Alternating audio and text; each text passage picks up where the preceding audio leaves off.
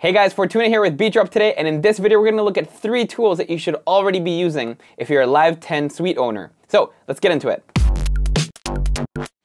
The first tool we're going to look at is called Saturator, and I'm sure many of you are already using this to give your sounds a little bit more dirt and more bite, but if you haven't already, let's check it out now. So go to your browser in Live, and under Audio Effects, let's go to Saturator and drag that in front of your instrument. Now, the main parameter we want to work with here is the drive. This will give us more bite and more dirt to our sound.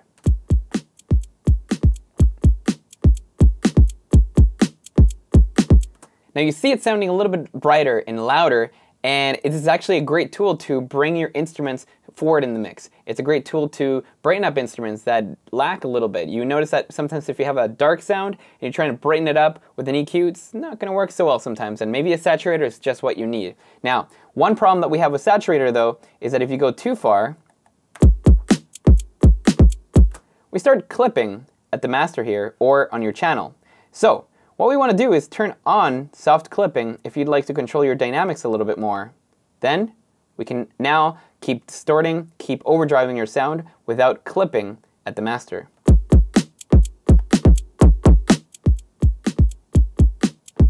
Now this is really handy for taming down some of your instruments in your track. Now let's be more specific here with the saturator and just drag it onto our snare. Just gonna double click that, open that up. So we have our snare sample. And where's our saturator here? Let's reset that to 0. Again, I can do the same thing. We have our soft clip on, and as we turn up our drive,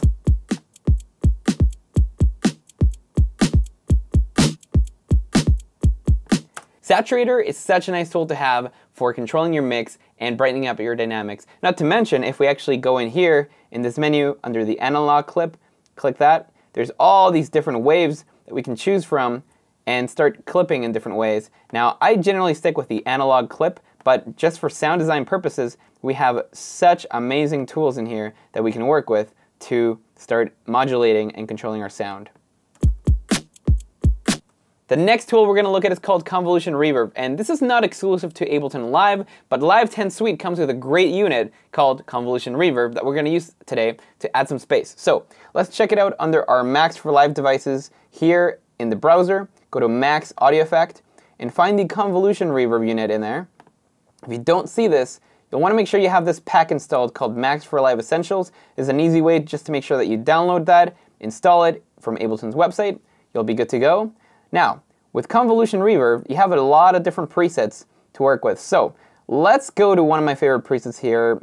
It's called BM7 Vienna Hall. A little bit lower here. There we go.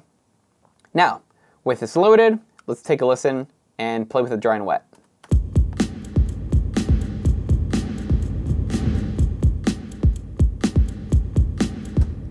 What you'll find is actually that the Convolution Reverb sounds really natural, really nice, and this is because we're actually using impulse response waves. These are essentially real waveforms or real captures of that acoustic space.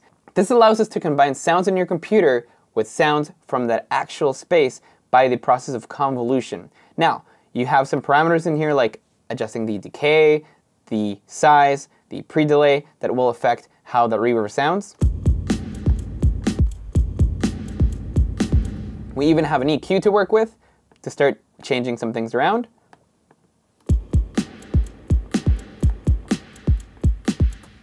Now you'll notice that the reverb quality here is really natural, really organic, and that's what makes Convolution Reverb so powerful. Let's check out some of the other presets. So let's check out this BM7 West Church.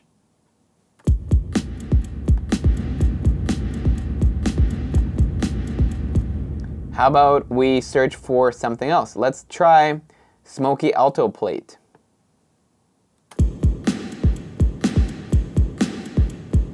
Ah, this is a good one. Very large cathedral.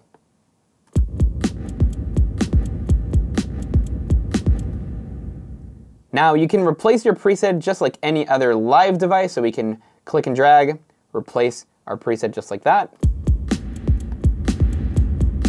But what I also like to try is exploring some of these other spaces with this menu here. So you can go to Type, and we can check out Real Places, we can go to the Impulse Response list, and we can check out St. Patrick's Church here.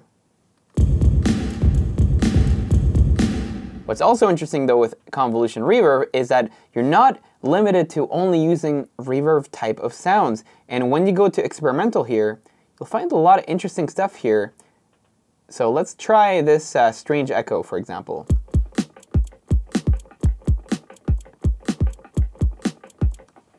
Sounds especially interesting if you drop it on a single element. So let's drop it on our snare here.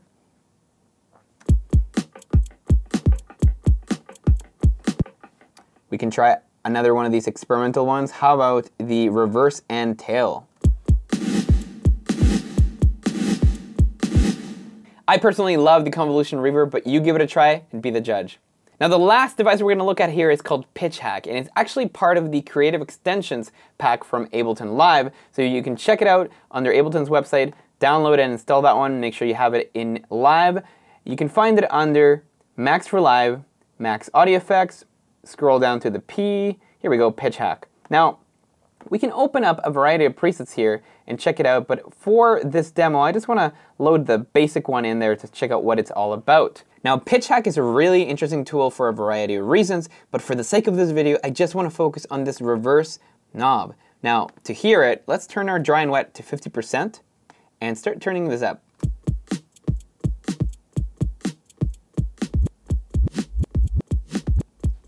We can change the rate as well.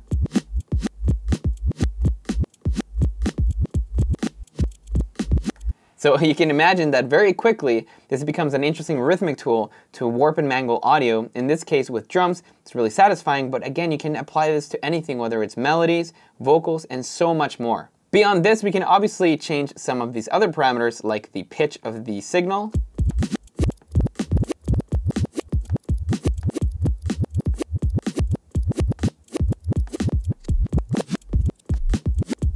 And even this interesting recycle function.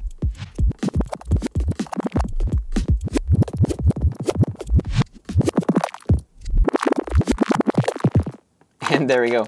And that's it for this video, guys. Thanks so much for watching, and make sure to follow our social media for some updates. But until next time, we'll see you then.